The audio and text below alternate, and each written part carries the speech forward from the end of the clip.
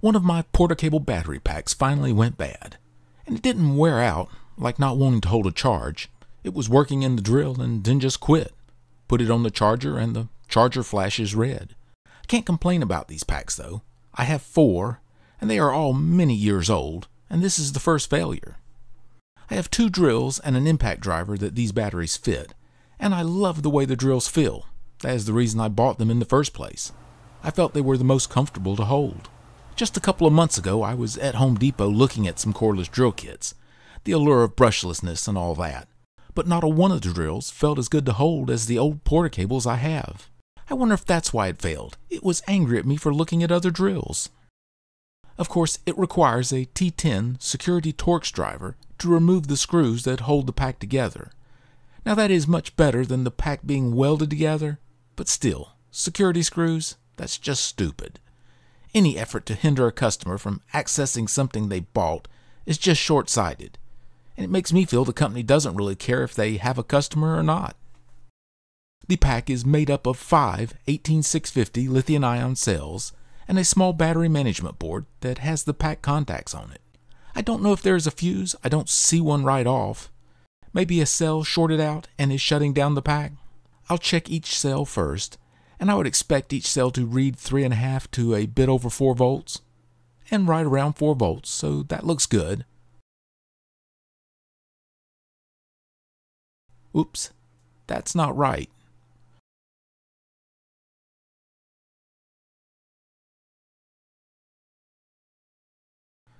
Okay, not an open connection to the cell. So the cell itself has opened up. Wasn't really expecting that, but that does kind of explain why it just stopped working.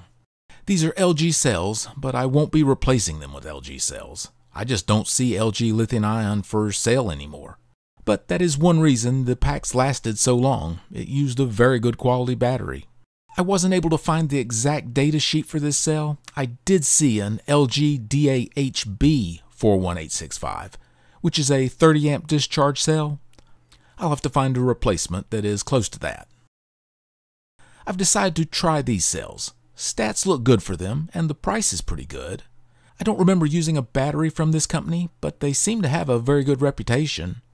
So, a reputable company, available, and not overpriced. Hopefully a good choice. Guess I won't know for sure for a couple of years. If anyone watching has used Molicel batteries, please leave a comment on what you think of them. There is a soldered connection at each cell junction. I will unsolder these first. They are bare solid wire held in place by small plastic posts, and they didn't skimp on the solder. So I'll have to make some extensions for these. The power carrying wires are not that large. They are short, but they look like maybe 18 gauge. No bigger than 16 gauge for sure. These end tabs have a hole in them that the wire is soldered in, and again, a lot of solder on them. Once all the wires are unsoldered, I will bend up all the tabs to clear the plastic holder.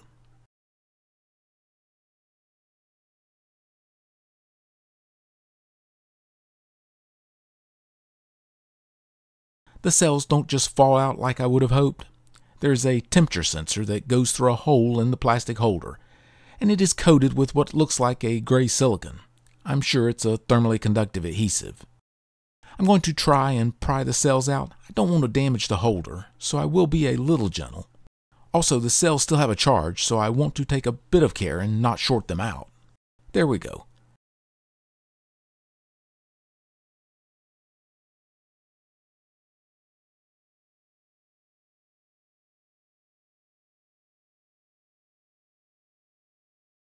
A bit of the adhesive stuck to 2 of the cells, and maybe they got a bit sloppy and it looks like a drop got under one of the cells, but not too bad to remove. I'm going to pull a couple of the tabs off and see how thick they are. I can already tell they are thicker than any of the nickel strip I have. Here are the cells that were in the pack, and these must have been very good quality lithium-ion batteries. They have really held up. Date code looks like they were made in 2016, so they do have a bit of age on them. Here are the replacement cells. If I'm reading the date code correctly, they were manufactured the 3rd month of this year, about 7 months old. I don't think that is a bad date for a small quantity purchase. I'm going to place the cells into the holder. I think it will work well to hold the cells in the proper position for spot welding. I will double check and make sure I have them in the proper orientation. I'll use tape to hold the cells in the holder. A strip at the top and bottom should keep them from moving around.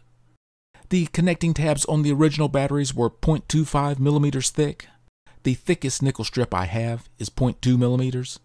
The original tab's width totaled about 8 millimeters, and the strip I have is 10 millimeters. I think that makes me about even. These are not big drills, so that will be plenty of nickel area to handle the current. I did a bit of testing on the old defective cell to set up the CD welder. I have the voltage set to 11.3 volts and a pulse time of 12 milliseconds. That should give me somewhere around 75 joules of energy to the welding tips. And I have the tip pressure set to 6 pounds each.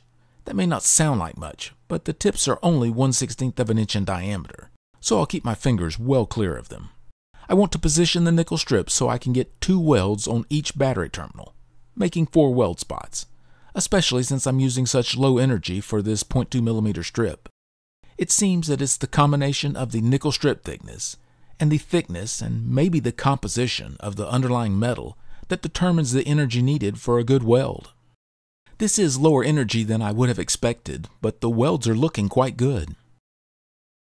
For the 2 endpoint connections, I'm going to use the same strip, and I will solder the power wires to these strips. I will make sure the cut end of the wire strip is flat.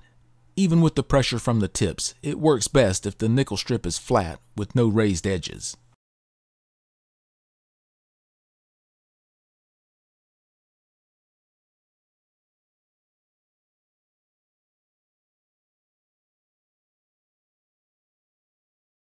For the positive terminal, I will trim off the corners of the strip. Not necessary, but I want the strip to cover as much of the cell terminal as possible.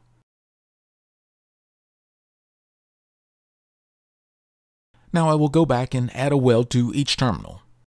Really, all the current has to flow through the spot welds, so I think 4 spots on each terminal should be good.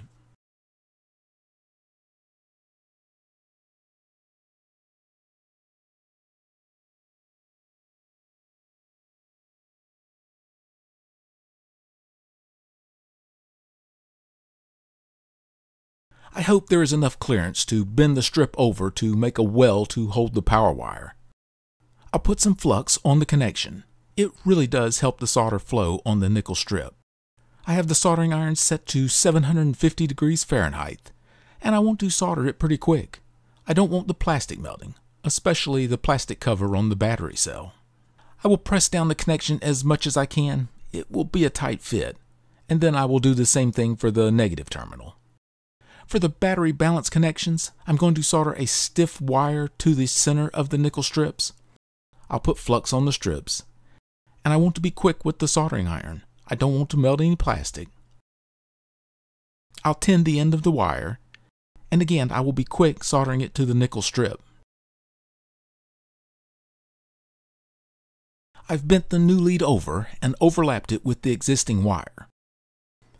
I'll put plenty of solder on the overlapped wires, and that should hold up just fine. Even with all the shaking the battery pack will have to withstand. I did have to mash down the power connections a little more, but it goes back together. So that was better than trying to drill a hole in the thin nickel strip to put the wire in, and a lot less work. I'll put all the screws back in, and there it is. I'll put it on the charger and then try it out. Batteries, shipping, and tax ran right at $30, so not a cheap fix. But the 2 amp hour Porter-Cable battery runs about $50, and this should be a bit more powerful. For the little I have used it, I'm very happy with the rebuild. I like having my extra battery back. This does now seem to be my longest lasting battery.